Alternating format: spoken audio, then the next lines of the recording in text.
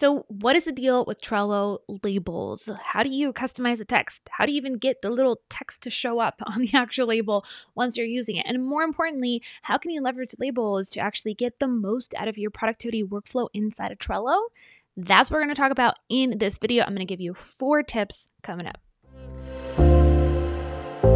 All right, so here we are inside of Trello. And if you're unfamiliar with labels, they're this really cool thing that you can add to cards in order to differentiate between them. So you can see they have different colors right up here, and that symbolizes different things. So to add a Trello label, you can click on the card and kind of go through all these steps of clicking on the label. You can customize it and maybe call it something like priority or urgent, and customize the colors as you go.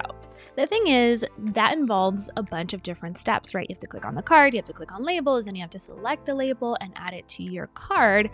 But there is a much easier way to do that. So to speed things up, you can click on your card and then click on the L key on your keyboard, and then you can select the label that you want to add through the different arrows, or you can actually just type in the number of the label. So each label has a number appended to it, and you can just type it in. So 2, 3, 4, so on and so forth. So that's a very easy shortcut to just add labels on the go. Now, one of the questions that I get asked all the time here on the channel is, how do you make the label names, right? The actual text show up on the board. So it's really simple. All you have to do is click on the label and the actual text will show up. If you don't want to have to click and you just use your keyboard, you can use the semicolon key and that will hide or show your Trello labels. This next strategy that I love using with labels enables me to remember that I need to work on the most profit generating areas or tasks in my board first. It's a great little strategy if you're a leader, a creator, or an entrepreneur, and you want to make sure that you're delegating things that are not really worth your time to other people on your team who can help you, so that you can focus on the things that are generating business, that are generating, progress, or making specific changes that really matter.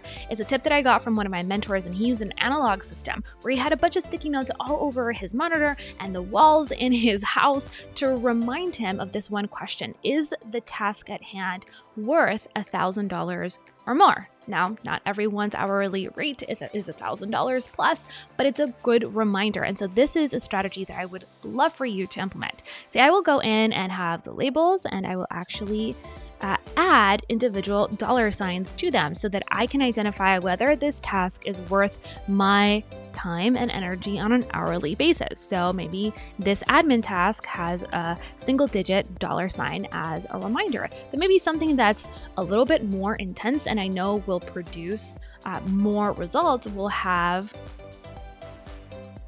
a larger digit tag, and that way I can look at all of my individual tasks and I can prioritize them based on whether or not they're worth my time. So again, high level strategy, especially if you're an entrepreneur, something really important that you should be focusing on is prioritizing.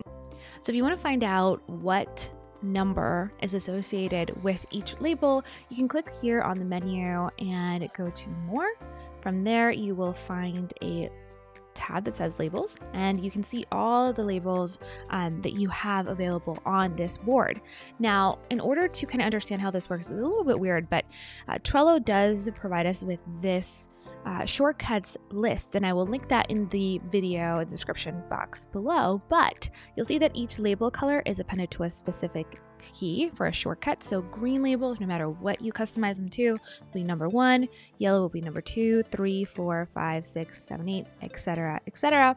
So kind of going back to our original trick, you can click on opening any card, hit the L button, and then append whatever number you'd like to see. So here's 2, 3, right? We are kind of already showed how to do that, and that's how that works. And now that we've armed you with some pretty cool Trello label tips, I'd love to hear from you. What are some of the questions that you have around Trello and productivity? Leave them in the comment section below.